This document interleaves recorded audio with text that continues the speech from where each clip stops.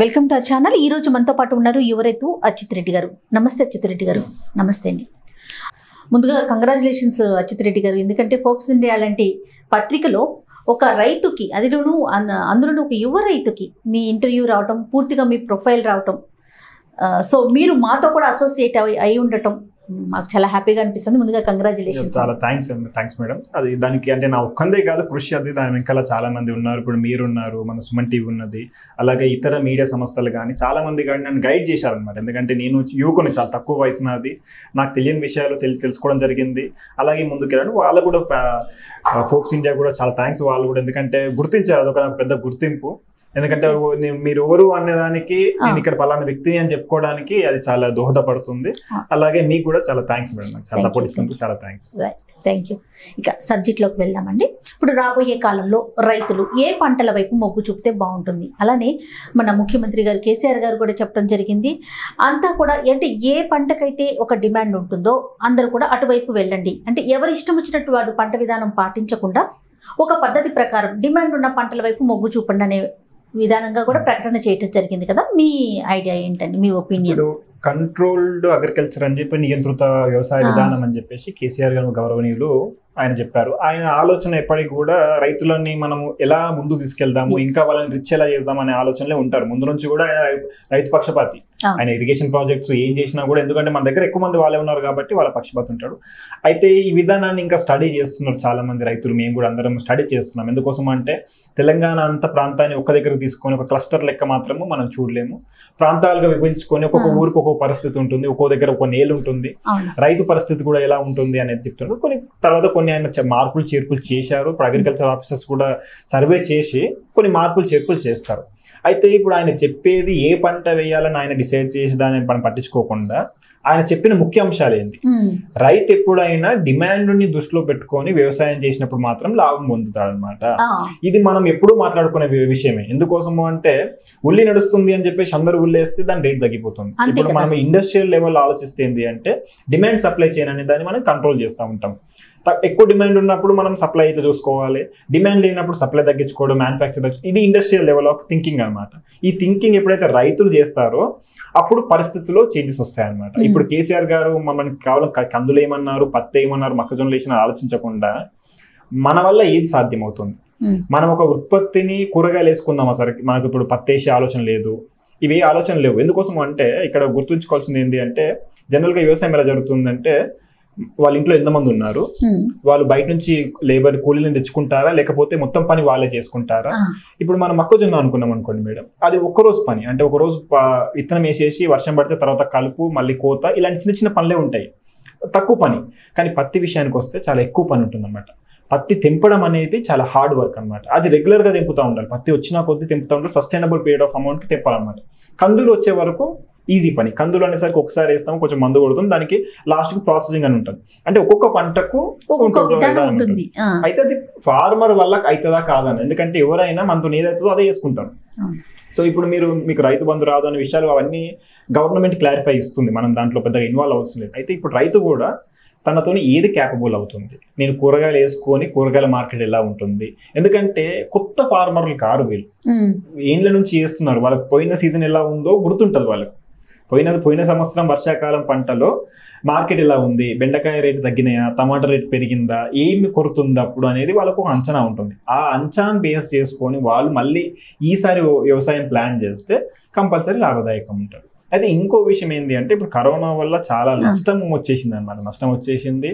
So ఇప్పుడు వాళ్ళు బయట కోలుకోవాలంటే వాళ్ళు పోయినసారి కన్నా బెటర్ వ్యవసాయం చేస్తేనే వాళ్ళ నష్టాన్ని పూడ్చుకోవడానికి అవకాశం ఉంటుంది. అంటే చాలా జాగ్రత్త మెలకువలు పాటించాలి, అధిక దిగుబడి తీయాలి, కొంచెం ఎక్కువ డబ్బులు సంపాదించాలి. అప్పుడే కదా వాళ్ళ లోటును కూడా భర్తీ చేసుకొని మళ్ళీ సస్టైన్ అవ్వే అంత టైం పడుతుంది. సో ఇప్పుడు రైతులు మాత్రం గుర్తుంచుకోవాల్సింది ఏంటి అంటే ఈ వర్షాకాలం పంటకు మనకు డిమాండ్ ఏదైతే ఉందో కేవలం ధాన్యాలు ఇవే కాకుండా కూరగాయలు అనే అంశాన్ని కూడా మనం తీసుకొని దృష్టిలో పెట్టుకొని కూరగాయల డిమాండ్ ఎలా ఉండబోతుంది, మనం ఏవైతే సప్లై చేయగలుగుతామో, మన దగ్గర ప్రాంతాల్లో మార్కెట్ బాగుందా. ఈ హైదరాబాద్ చుట్టుపక్కల ప్రాంతాలకు అద్భుతమైన డిమాండ్. మెదక్ జిల్లా, రంగారెడ్డి జిల్లా ఇవి తీసుకుంటే మన దగ్గర పండినన్ని హైదరాబాద్కి పంపిస్తున్నాం మేమైతే. ఎందుకోసం అంటే మన దగ్గరలో ఉంది కాబట్టి మనం పంపిస్తున్నాం. అంటే ఇలాంటి అంశాలను కూడా పరిధిలోకి తీసుకొని వాళ్ళు ఆలోచించారు. అయితే ఇంకో విషయం ఏంటి అంటే ఈ కరోనా వైరస్ అనేది 2022 వరకు కూడా ఉండొచ్చు. ఎందుకంటే దానికి మందు వచ్చే వరకు విరుగుడు లేదు దానికి. వ్యాక్సిన్ రావాలి, లేకపోతే ట్రీట్మెంట్ అని రావాలి, లేకపోతే రోగం రావాలి. సో దానికి మనం దాని నుంచి బయటపడ్డామని మాత్రం అనుకోకూడదు. ఎందుకంటే పంట వేసుకున్నాక స్ట్రిక్ట్ అయిపోయి మళ్ళీ లాక్డౌన్ లాంటి సిచ్యువేషన్ తెచ్చారనుకోండి, ఇది రెండోసారి నష్టం. ఆ నష్టం నుంచి రైతు బయటపడలేడు అనమాట. సో కొంచెం ప్యారలల్ గా చాలా ఇంకొక బ్యాక్ ఎండ్ ప్లాన్ తోని వాళ్ళు వెళ్ళినట్టయితే కంపల్సరీ సక్సెస్ అవుతారు అనమాట. అయితే అచ్యుత్ రెడ్డి గారు ఇప్పుడు సాగు చేస్తున్నారు, కూరగాయలు అనుకుందాం, కూరగాయలు కానీ పండ్లు కానీ ఆకుకూరలు కానీ నిత్యావసర సంబంధించినవన్నీ కూడా. మరి లాక్డౌన్ కనుక మళ్ళీ ప్రకటించినా, లేకపోతే లాక్డౌన్ సిచ్యువేషన్లో రైతులు తీసుకొచ్చి రైతు బజార్లో అమ్ముకోలేని పరిస్థితి. మనకి ఎవ్రీ వీక్ కూడా ఒక్కొక్క ప్లేస్లో ఒక్కొక్క రోజు సంత జరుగుతూ ఉంటుంది. సో రైతులంతా తీసుకొచ్చి వాళ్ళ ప్రోడక్ట్ని అక్కడ సేల్ చేసుకుంటారు. ఇలాంటి సమయంలో అది అవకాశం ఉండదు కదా, మరి అప్పుడు నష్టపోయే అవకాశం ఉంటుంది కదా. మరి రైతన్నలకి మీరు ఎలాంటి సలహాలు ఇస్తారు? ఇప్పుడు ఈ లాక్డౌన్ లాంటి సిచ్యువేషన్ మనందరికి కొత్త. ఎందుకంటే ఇలాంటి సిచ్యువేషన్ మనం చూసి ఉండలేము. అవునండి, ఇప్పటివరకు ఎరగలేము మనం అసలు ఇలాంటి ఉంటుందనేది కూడా మనకు తెలియదు అసలుకి. ఇలాంటి సిచ్యువేషన్లో లాస్ అయ్యాం కాబట్టి దీని నుంచి చాలా నేర్చుకోవాల్సిన అవసరం మనకు చాలా ఉందన్నమాట. మీరు అన్నట్టు కూరగాయల సంతలు జరగలేదు, ఎలాంటి వెజిటేబుల్ సంతలు, ఫ్రూట్ సంతలు అన్ని సంతలు బంద్ అయ్యాయి. ఎందుకంటే అది ఎక్కువగా క్రౌడెడ్ ప్లేస్ కాబట్టి ఎసెన్షియల్ అనుకున్నప్పుడు మాత్రమే వాటిని నడిపించడం జరిగిందనమాట. అది ఒక దగ్గరనే కాదు, పాల వరకు వస్తే పాల ఉత్పత్తి కూడా తగ్గిపోయింది. చాలా మంది రైతులు పశువులని కట్టుకోవాలి కమ్మేసుకున్నారు, అంటే కట్ చేసుకొని కమ్మేసుకున్నారు. ఎందుకంటే పాల కన్సంప్షన్ లేదు, వీళ్ళ సప్లై లేదు, వాళ్ళు మేపలేరు వాటిని. అట్లా జరిగిందనమాట. అయితే ఇప్పుడు దీని నుంచి నేర్చుకోవాల్సింది ఏంటి అంటే కొందరు సర్వైవ్ అయ్యారు మేడం. దీంట్లో క్రియేటివ్గా ఆలోచన చేసి ఒక అపార్ట్మెంట్కి సరిపోయే కూరగాయలన్నీ ముందే ఆర్డర్ తీసుకొని ఇంటికి తీసుకెళ్ళి ఇచ్చిన వాళ్ళు మాత్రమే సర్వైవ్ అయ్యారు అనమాట. అంటే ఇదే ఇప్పుడు మనం తీసుకోవాల్సిన ఒక ముఖ్యమైన పాయింట్. దీని నుంచి గ్రాప్ చేసుకోవాలి మనం అనమాట.